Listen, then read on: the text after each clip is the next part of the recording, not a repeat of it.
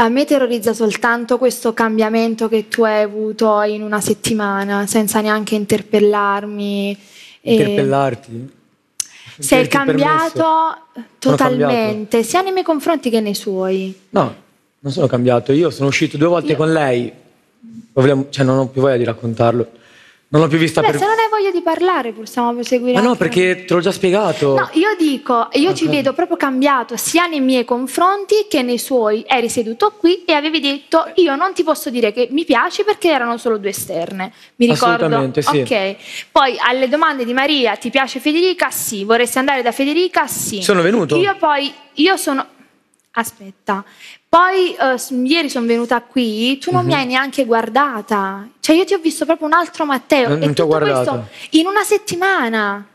Ieri sera sono 2 settimane che ti dico: guarda che mi manchi, guarda che voglio vederti. Allora me lo dimostri quando stiamo in esterna che poi ti manco, perché se in esterna vedo che ti prendo solo io. Ma io in esterna guarda che sono tornata a casa felice, Matteo. Ho capito, ma anche io devo tornare a casa felice dicendo: Federica mi ha dimostrato queste cose a livello di sensazioni. Ma secondo te no? Io sono arrabbiata dopo che tu non mi porti in esterna dopo 20 giorni. Ci mancherebbe, okay? Va bene. Io poi appena ti vedo, la dimostrazione mia per come sono fatta io è che quando ti vedo io sorrido. Questo me l'hai spiegato ieri. E quindi ed è una cosa che mi fa piacere, assolutamente. È una grandissima dimostrazione. Poi vengo qui, mi alzo che vuoi ballare con lei, tu non ne fai una piega.